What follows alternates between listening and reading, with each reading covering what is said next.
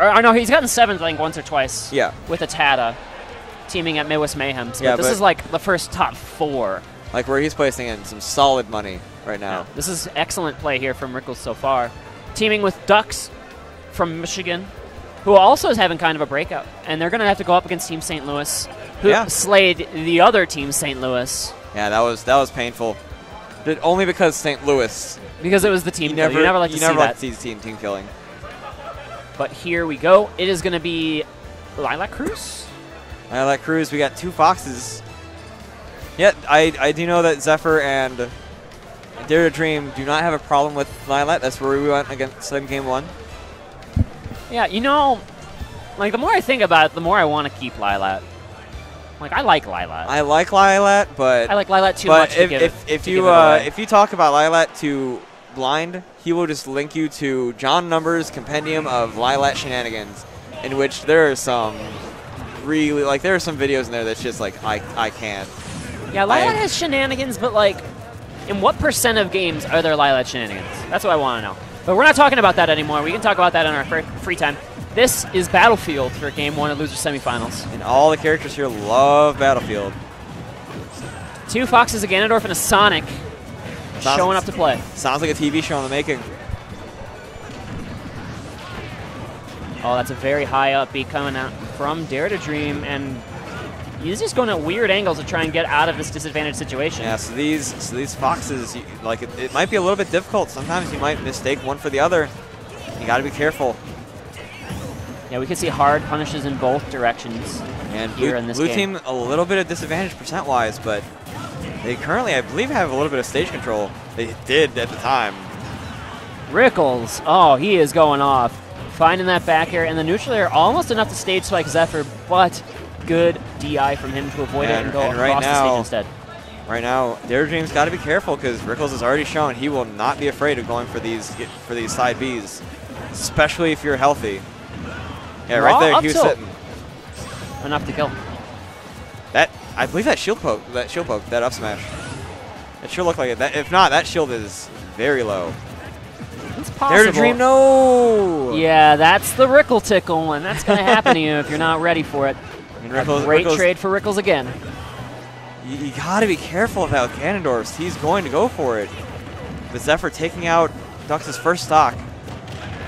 If he didn't go for those, he wouldn't be doing his job. Oh, and he goes for it again. Oh my gosh, Rickles. Zephyr's got to be really careful. Wow. That almost killed. He fell into Fox's jab at like 40, and that fully charged up smash almost killed him on Battlefield. You got to believe in that up smash sometimes. Zephyr, go away. Okay. It's a pretty nice button, Xylus, as it turns out. It's a beautiful button. And if they shield it, it's safe, so it's all good. Exactly. Forward tilt, not enough to kill Fox here, and you know, Duck's trying to get the, great reaction on that roll on the stage, finds the up smash, and this Ducks, is a Ducks dominant game. Oh, that might have been a good angle. Yes, it was. That was a very good angle on that spring. Got very, Zephyr getting very unlucky. It's gonna be a battle of who's gonna hold the button longer. Okay. Yeah, Rickles knew he wasn't gonna make it back. That was too much knockback. He wants to get back into that fight as fast as possible. That's important to realize when you know you're just dead. Like as Cloud or as Ganondorf or anyone with those like linear recoveries, just because leaving your teammate in a 1 versus 2 situation is never something you want to do. Yeah, and blue team's starting to run it back. Yeah, so if Zephyr has to live. If he can do what he's done before and hold on to this stock for as long as possible, then blue team has a shot. And Dare2Dream always has that fair footstool. That's true. These are both very fair footstoolable characters. A little bit of a clank situation there. Zephyr starting to rack up this damage. That's a nice footstool reset on the spin dash combo, actually. Very clean to get 78% onto Rickles. What's Rickles going to do? All right. Rickles had to commit to something. He could not stay in that shield forever. If he was any longer, he might have had his shield broken. You do not want that right now. Rickles looking for the easy forward tilt, but that's going to be the tech here for Dare2Dream. He is staying alive. Oh, and that's going to take it. Rickles and Ducks taking game 1. As soon as I say he's staying alive. Nope. He's not staying alive. Commentator's curse coming into play. That's Ganondorf, man. Look how far that down tilt went. He went like A character and a half distance, just reaching with the toes. Finding the stock. Ganner's been working out. You can tell. Mad gains, dude. Yeah, Mad gains here on Battlefield. So the biggest thing, everyone who's playing against Rickles, they need to be aware of their percentages. Right. If Rickles is at that 100%, he will start looking for those side Bs. And that was the biggest reason that they lost. They lost that stock so early from Dare2Dream. Just let Ganon have the ledge, dude. Just let him have the ledge. You just don't contest him. Just start 2v1 basically, once that happens. Yeah, exactly. You can start a 1 versus 2 situation while Ganondorf takes his sweet, sweet time getting back onto the stage. Oh, what's going to happen? All right. I think both Sonic and Ganon were afraid to kind of go out there and punish, because when they're firing up, you cannot tell the difference between the two. And you might hit your teammate. That's always a threat when that's happening. So right now, blue team doing in a lot better straights. Rickles going for the reverse forward tilt. I think he saw that Dare was trying to save his teammate. Oh, but that misspaced up air gets up smashed straight to the clouds. Oh, really good option from Ducks, but did not work out. Up smash. Wow, that barely hit. All right, so we're in that situation again where, okay, that's all that really could happen. Even stocks. Yes. Kind of a calamity going on to cause even stocks, but at the end of the day, we're at even stocks. All right, right now. Oh, wow, that was kind of janky. Turnaround up B there. The reason that Rickles does that turnaround up B is the hitbox comes out a little bit higher.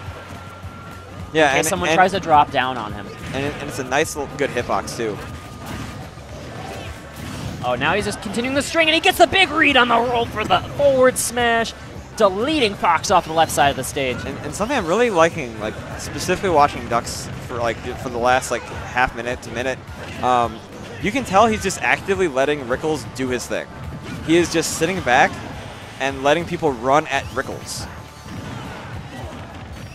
Because right now Ducks getting these big combos going. However, blue team having the stock lead. Zephyr needing to live. He does succeed in living, but now the question is, who's going to lose first stock? If I were Rickles, I would try to go for the side B on Dare2Dream or just fight it out, and he's gone now. Oh, never mind. I did not realize that Rickles actually had a second stock. Rickles had the extra stock. My bad. It doesn't matter who he side Bs now. Now it's pretty much a wash. Well, actually, I think he would take the trade to side B Dare, but he's very low percents too. You don't want to lose that. Whoa! The Ducks clash. Getting that clash and working out in his favor. Great trade for red team, but now Dare's got everyone trapped. And Dare could actually win this. He's at full health. And now he has to be very careful of Ganon's side B. Trying to get the reverse up air gimp. That would have maybe gotten the untackable state spike if things had worked out for Rickles. At that angle, I believe he would have only gotten the weird down hitbox, but that would have put him in a bad position. All right, Rickles. All right, I'm going to go with that was a misinput. I was gonna say I think that was a side B. Uh-oh. All right, so this is still absolutely winnable by Dare2Dream. He just has to be played perfectly. I'm surprised that Dux is still frontlining. Yeah, I think they just realized. I think Rickles just said, "Let me do this." And there it is. We got. And that is a best-of-3 situation. So that was not finals. So that is it. And Dare was a little bit disappointed. He did a big pound on the table when he lost his stock to that back air, and that is going to do it. Rickles and Dux moving on to losers finals. They're going to be playing JJ and SBF. And this is a rematch.